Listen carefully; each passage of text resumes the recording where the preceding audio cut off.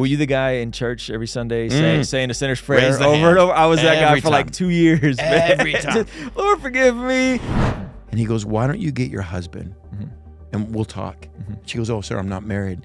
He goes, no, but I know about the 5 you've had, and I know about the guy you're currently sleeping with. You know why Satan doesn't have to lie about me? Because I armed him with enough truth in my life. Yeah, he don't have to make up stories. That's good. I have 3 cardboard boxes that I keep flat inside a cupboard in my office because I know there's going to be a day someone from Faubourg. Ruslan. Our American churches do a great job talking about forgiveness. You know, forgiveness, forgiveness. We do a lousy job talking about freedom. Like I knew, then I came to a point of knowing what I did, I was forgiven, but I had so much guilt and shame about who I was, what I've done, who I've done, where I've been. And so even though I was forgiven, I walked with nothing but guilt and shame. Your past is true, so you can't outrun it. You can't hide it, it's true. And it will become God's most incredible testimony and tool for you, or it will become Satan's most powerful tool against you. And that is depending on whether or not you find freedom from it. So I'm asking for forgiveness for things 100 times. God, forgive me for that night. God, forgive me for that gal. Forgive me for that woman. God, forgive me for... And it's like, how many times do you have to ask forgiveness? Were you the guy in church every Sunday saying the sinner's prayer Raise the over hand. and over? I was that guy Every for like time. 2 years, man. Every time. Lord, forgive me. I accept Jesus into my heart. This is like the 100th time. And they're like, well, are you asking forgiveness that we did this week? No, about 2.5 years ago. For the first, I go, no, I've asked forgiveness about 300 times. Well, either the cross is broken or your understanding of forgiveness is broken. Because the cross, like I'm taking my card, I'm swiping my card every week on the cross for the same debt. And I had forgiveness. No one walked me through freedom. 1 John 1:9 says, if we confess, God is faithful and just, and he will forgive and cleanse us from that unrighteousness. I had forgiveness. Nothing cleansed me from all that unrighteousness. So every time I start to worship, man, you know, raise those hands, this little voice goes, really? Those hands? Remember what you used to do with those? Oh, I'd put them down.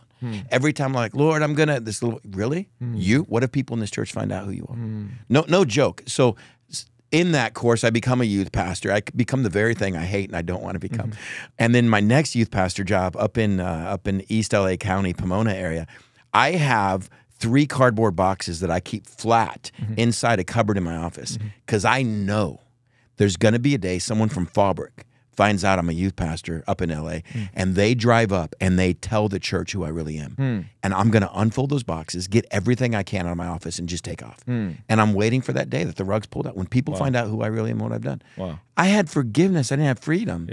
And I'm still with this, oh man, if these kids really knew about their youth pastor, people still really know about Chris from 88 to 91 or 92, some of them 93, and probably 2011, a little 2017. It's just sin nature. And I didn't have freedom. So how did you find freedom? Because I think a lot of people relate to this. I think a lot of people relate to, I mean, I get so many DMs, whether it's about specific sins. I get some DMs about people, you know, do I need deliverance for this thing? Do I have a demon? I get so many of these types of DMs. And so, because the freedom, which you're kind of getting at is kind of like the sanctification part. Jerry Bridges put out a book called The Disciplines of Grace, and he broke it down. He said, justification is all God. Glorification is all God. The sanctification is us cooperating with God. So we're saved by grace, salvation by grace through faith alone. You've been given it. Now you need to receive it. Now you got to cooperate with the Lord to be refined to be the type of person he wants you to chisel away underneath that slab of, you know what I mean? Just nothingness. And then as it chisels away, you have to cooperate with the Holy Spirit. And so how does that happen for you? How do you start cooperating and another way we're sanctified? saying, like, the theology says I'm forgiven, I'm sanctified, I'm set apart, I'm holy, I'm considered a saint, not a sinner. I hate it when Christians say, I'm just a sinner saved by grace. And I'm like, you don't know who you are yet then. That's right. You're not a sinner, you're a saint, you're a child. Come on. The theology was there. The head knowledge was there. How do you partner with that? I never applied it. I never applied it. There's a big gap between knowing and doing.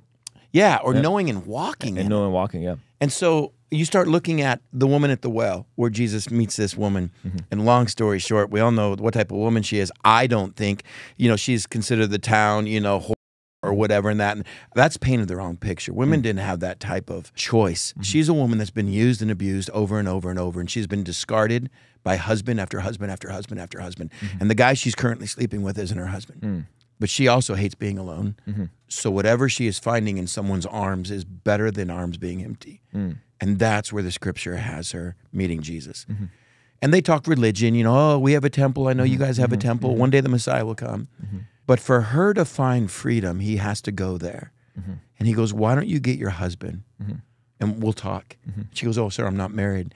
He goes, no, but I know about the 5 you've had and I know about the guy you're currently sleeping with.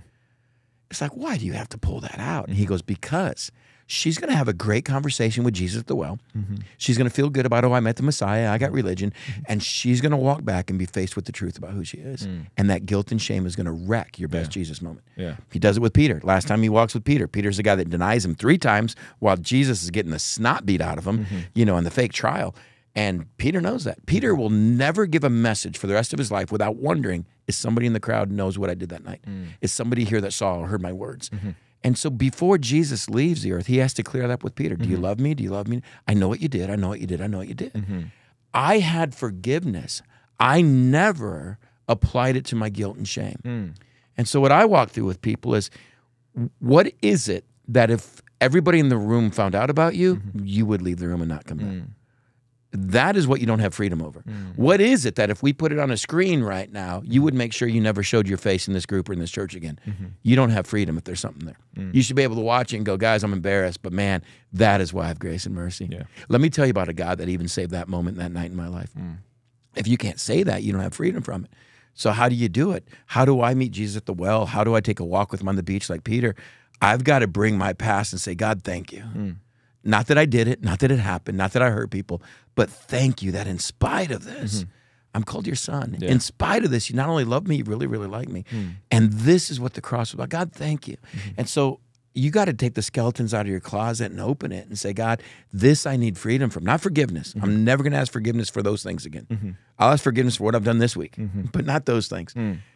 God, thank you that in spite of that, you love me. This is how you see me, and this is what you want from me. Because I don't know how it works, Ruslan. I don't know. Is this the demon? Is this a spirit? Is this my sin nature? Is this my flesh? Is this the broken world? All I know is I have voices in my head that remind me this is who you are. And because it's true, I can't deny it. You know? That's good. You go into church and it's like, Chris, remember the time you got those 2 prostitutes and you got that bag of coke? And I'm like, oh, I'm so embarrassed. I'm like, wait a second. I've never been with a prostitute.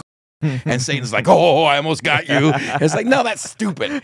You know why Satan doesn't have to lie about me? Because I armed him with enough truth in my life. He don't have to make up stories. That's good. And I have to take that same truth and now sit at the well or take the walk on the beach with Peter and say, God, thank you. He wants to come and say, tell me about the 5. Peter, tell me about the 3. And I want you to know that I know and we're good. So if anyone ever comes out of the crowd, the irony now is me coming back and working here in North County, 15 minutes from Fallbrook.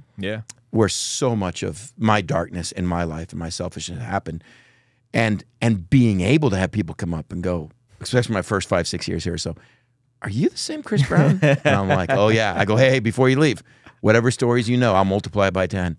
And let me tell you about the God I met that has me doing this today. But I'm not going to be afraid of the story. That's good. Hey, if you enjoyed this video and you want to see the full extended version of this podcast, be sure to sign up for our Patreon community for only $5 a month. It'll really help us continue contextualizing the gospel using YouTube, media, and podcasting. And in exchange, you will get full unedited versions of the podcast, of our daily after party streams, a discount for our merch store, and exclusive access to our private Discord server. It's only $5 a month. The link for Patreon is in the description of this video, as well as the pinned comment below. Again, hit the link in the description, sign up now, and I'll see you over there, all right? Peace.